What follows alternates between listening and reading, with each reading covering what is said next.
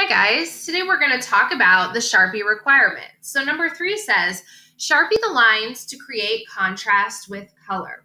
So we're going to go to my document camera and I'm going to give you a little helpful hint. So first of all, because we had to create so much graphite on this project to be able to transfer it, that is actually tough when you go to Sharpie. So my suggestion to you would be to take a big eraser and lighten up all of your lines. And I'm saying this is because if you try to put Sharpie over some of it, not all of it, but some of it, the Sharpie is not going to want to stick to the paper, especially if you're using the extra fine Sharpie.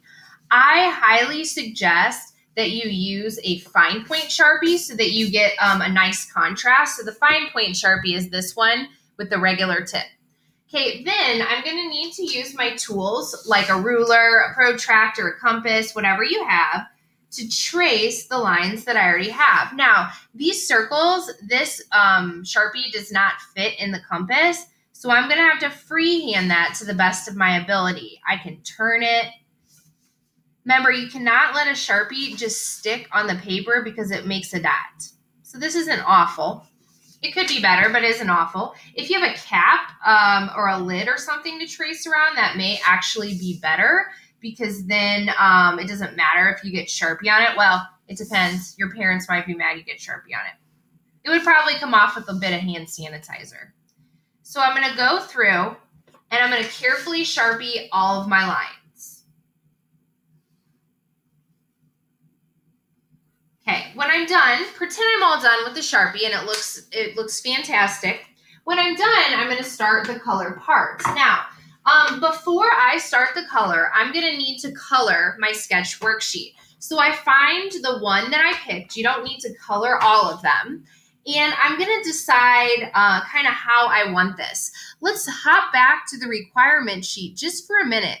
It says number 4, show shading by creating a dark, medium, and light value on at least 50% of the project. Avoid creating separation lines between the two different values. Blending should be smooth. Basically, color in two directions if it's not smooth. So I really have 2 options for this project, and I created a second option just to give you guys a little bit more variety. Let's see if I can find it here. Okay, so the first option is to do color. So I could pick colored pencils. I could do shading on 50% of it. The other thing you can do is if you want to do like a black and white with shading with your pencil or a gray colored pencil, that's fine too. So what I did in this particular one is I Sharpied the background and then I took a pencil and I created the requirements of dark, medium, and light. It's just in sort of a gray scale. So then I would repeat that over and over and over again. And in the back, my project would actually be Sharpie. I guess you could do that with color if you really wanted to, and that would be fine. So I'm going to go through and I'm going to plan where I'm going to do the dark, medium, and light, and then also where the different colors will go. On some of mine, I made it extremely colorful. You may want to limit your color palette just for a different effect, and that's totally fine. Let me show you the ones that I had. So whatever color you pick, it's going to be the same in every single pie piece. So it's important to note that when you are planning this out. So let's say I do that in blue, and then let's say I do this in green.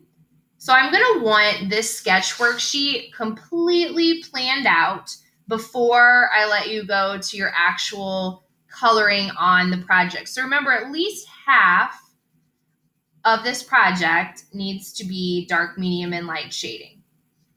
All right, so pretend that I got done with all of this. Pretend I'm done with all of the color requirements on my paper, just so I don't have to have you watch a super, super long video. Okay, so pretend I'm all done with this. It's good. It looks beautiful. All right, then I'm going to go to my project. And my suggestion to you is color one thing at a time. So let's say, oh, I know this is a different design than the other ones because I made 2 different examples. Let's say I want to do all of these background moon shapes first. And I am going to use my blue colored pencil. Let's pretend. So what I'm going to do then is I'm going to color all of these moon shapes in every single pie piece before I go on to the next section. And the reason I'm telling you that is because it gets super confusing trying to figure out which color goes where. And so if you do all of the same shapes at once, I feel like there's a less chance you're going to mess up and then you're going to be upset. So then I would go to this one and I would color. And sometimes you can change your colors. Like let's say I was going to do purple in the background, and after getting this blue down, I figured out, ooh, that's going to be way too dark. That's not going to contrast well. That's okay. I can go ahead and I can change my idea. The sketch worksheet is just for you to get an overall plan. So if I'm getting a lot of streaky lines in my shading, I can color in two directions. Okay, then I would go to this next one, shade the next one in blue. Then I pick my next color. Let's say I am doing pink and I want to shade all the circles pink. I would do that every single circle. Okay. If you have questions about the colors as you go, feel free to ask me and I can give my input. If I was doing like a black Sharpie background, I would get all your shading done first, then go through and kind of color that background design. You may even want to mark it so that you get the same thing in every single pie piece. Thanks so much, guys.